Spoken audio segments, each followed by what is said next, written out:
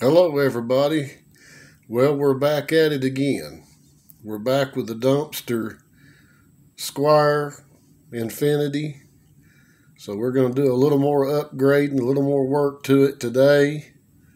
So I have added a little bit of something to it. I was out in my little workshop and found a box of parts that I forgot I had and found this old fender badge out there. So it has been attached to the body. So, everybody said, well, it's a Squier. Why did you put a Fender badge on it? Well, Fender put their name on it twice. Once on the front of the headstock and once on the back. Plus, I didn't have a cool looking Squier badge to put on it. So, anyway, we got that added on. We're going to change saddles. We're going to change the block.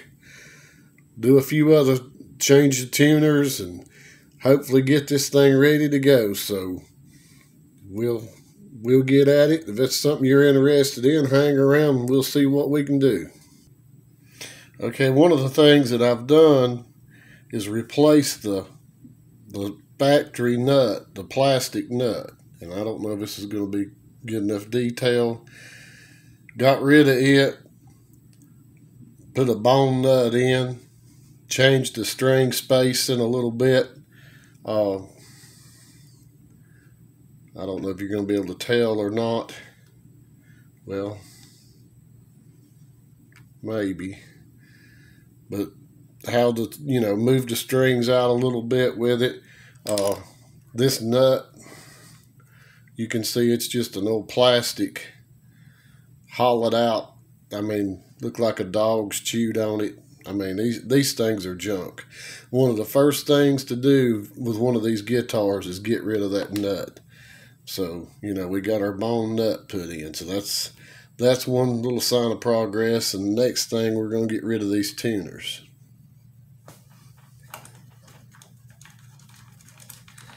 These tuners I tried to use them.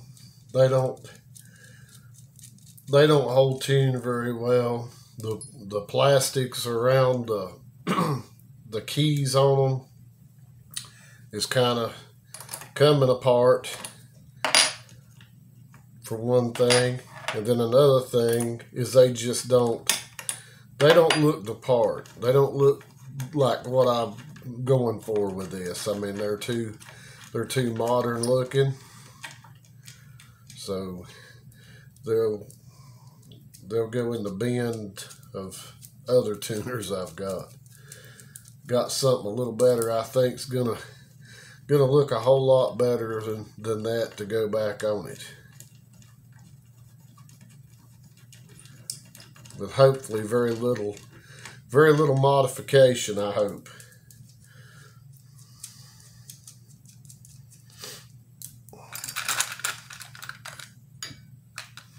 Okay, what I've got to go on here is this set of tuners right here. Came from Guitar Fetish. Pretty decent tuners. They're all in line. They're, they're style like the old ones, but they got the solid piece. They're pretty neat for the money. I like the way they load in the top like the old ones. So they were all shiny and pretty when I got them. I've kind of roughed them up and let them set in the acid fumes for a little while and kind of, tarnish just a little bit. So that's what we're going to put on there. Now to do that, these type tuners use the small holes. And I believe they're 8mm, the small holes. The larger holes are 10. I think I'm right on that anyway. So what I also did is I ordered the converter bushing, or converter, let's see. I ordered the bigger bushing with the same size small hole. And these are also from Guitar Fetish, and I've boogered those up too. So hopefully they're going to drop in here. So that's something that a lot of people don't realize, because they're saying, well, I've got you know, I want the small, you know, the old style tuners, but I've got the big holes. But you can actually order these converter bushings or grommets or ferrules from different places. I happen to get these from Guitar Fetish, and they're good looking, and hopefully they're gonna fit these holes without having to do a bunch of reaming. And it looks like they're gonna do great. So we're gonna install those in. Hopefully they won't be too loose. Look like they're gonna be about right so far. We're halfway there.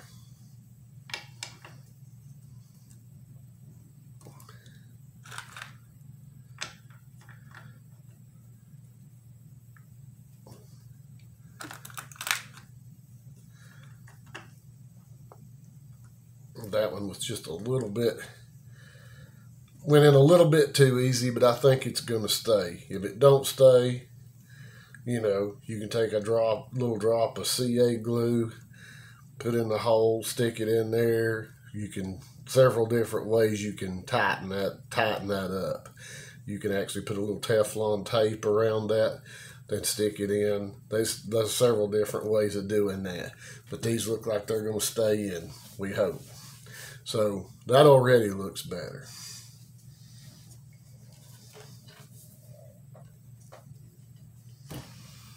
Okay. On the back, where it says Fender, we're going to stick these in, hopefully.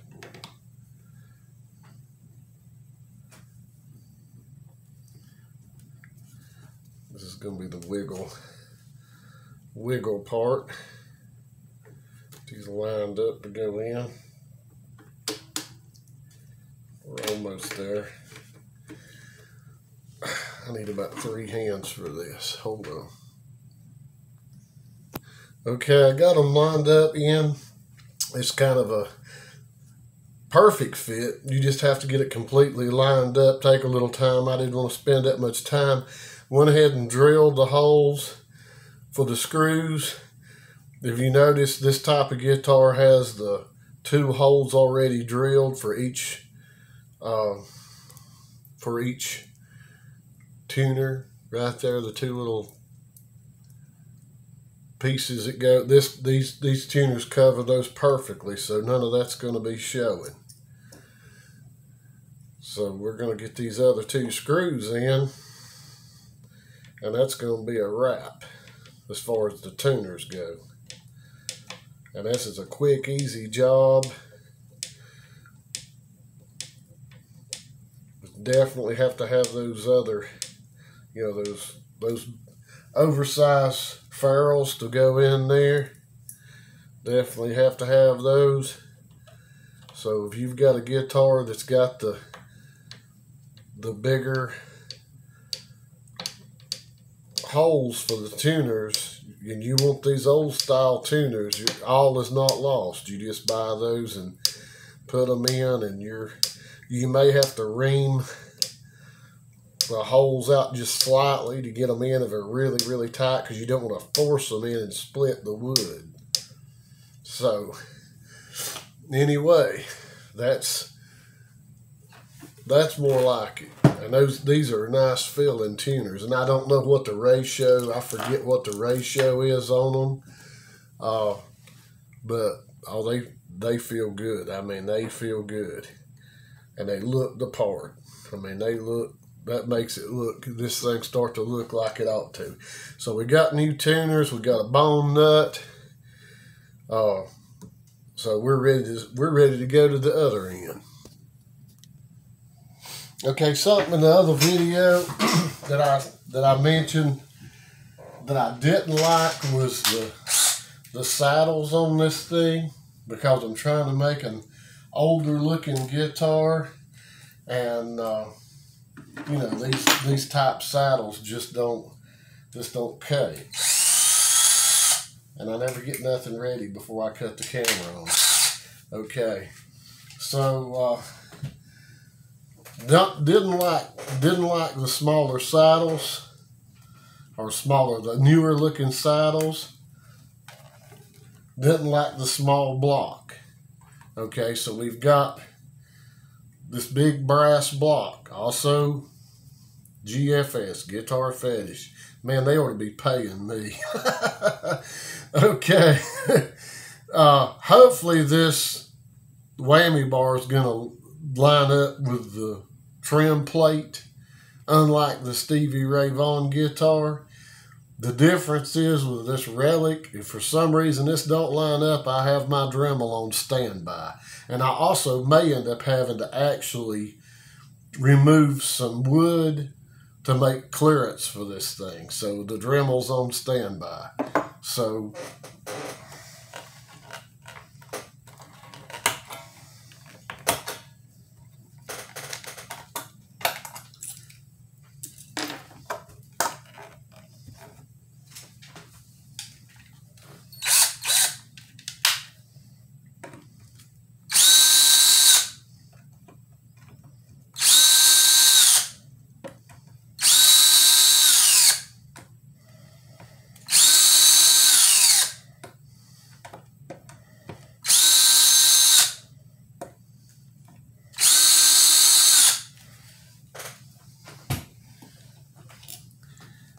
Ready?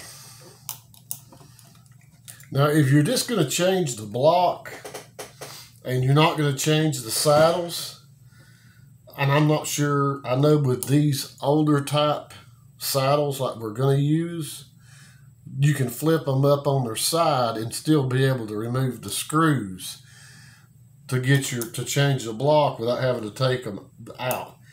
With these, I don't think you can. I think you're better off just to take them out. Take them off. But with the old style, you can turn them up, each one up on their side, and be able to remove the 3 screws that hold the trim block in. That way you don't have to reset your intonation or something. You might have to touch it up just a little bit. So, you know, here's our old block. Here's our new one. I mean, that's a, you know, man, that's going to make some difference there. That's going to do it. It's going to make it heavy if it don't do anything else. It won't want to neck dive so bad. So what I'm going to do is go ahead and take these screws out, take these saddles off. Well, I wonder if this drill will do it. Might make it real quick. Off camera.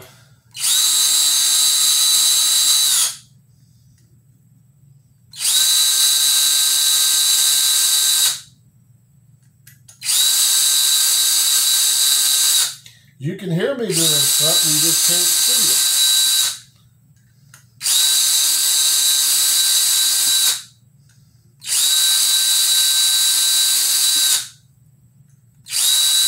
That's why I say when you subscribe to this channel, you get just what you pay for.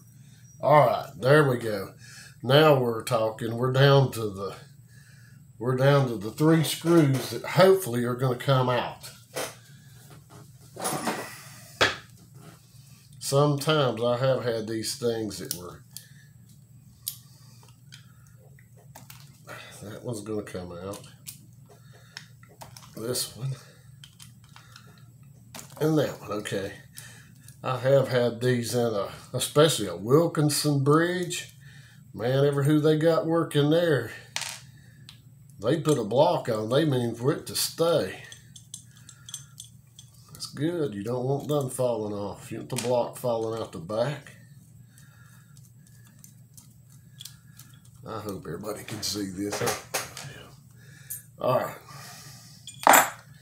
All right, there we go. That's that off. Now, one thing, if you buy one of these brass blocks, these are like 24 bucks from GFS. The thing is, you can buy the trim with the brass block on it for like, I want to say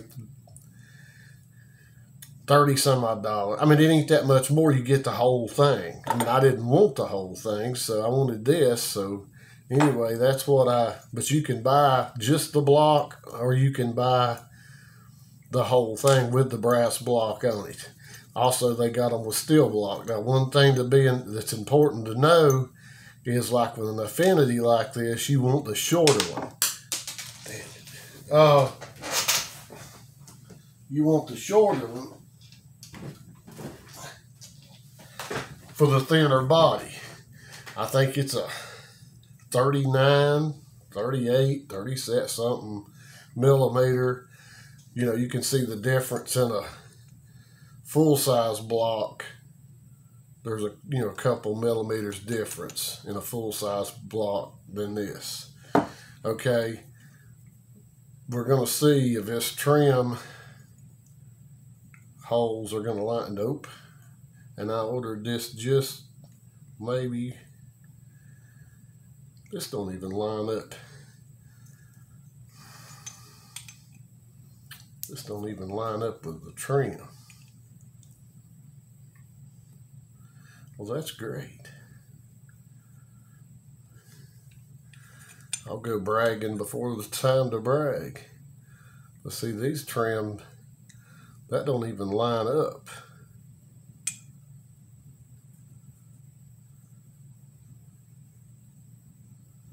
No, that's messed up. The screw holes don't even line up. I mean, the string holes don't even line up. That's really messed up. Okay, let me see if I got another trim plate and see what's going on here, because that ain't right. All right, so I've got this sorted, I believe. As you see right here, what I ordered. Import compatible 39 millimeter solid brass tremolo, $24.95. What they've sent me is an American strat spaced block instead of the import. It's wider. So that's the problem. So that's about one of the first times I've had any kind of mix up with them. I'll brag on them and then this happens, but that's what's happened. They've sent me an import or an American block versus an import because the string spacing is incorrect. The bolt holes, they're incorrect. So I got to make that good. So we're not done yet. We'll carry on. Okay, what I ended up doing is I just went ahead and changed the saddles. And these are the gold saddles that I've aged that were on the trim plate that I put on the Stevie Ray Vaughan. So I utilized those on here, which to me, they look a lot better than, that style that were on there. I think this looks a whole lot better. So I'm just going to have to live with the small block in the back till I can get a hold of Guitar Fetish. I'm sure there's no problem, sending me the correct block. The wrong block probably got put in the wrong bin, and, it's no thing. They're always good about anything like that. So that's just one of the, I should have actually even looked at it and been able to tell that spacing was incorrect. It just wasn't in my mind. So we've got our Fender upside down logo, the way we're looking at it. We got our better looking saddles, should be better saddles. They actually should, help a little bit on the sound. We got our Fender 50s classic pickups. Got everything aged. We're still using the stock electronics. That's something that could be, upgraded.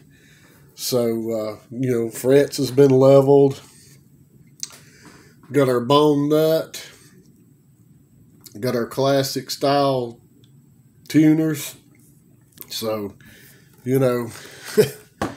for something that was in a dumpster, it's actually turned out pretty well. I mean, that looks a whole lot better. Kind of see the neck a little bit. Got our plate back here. Squier.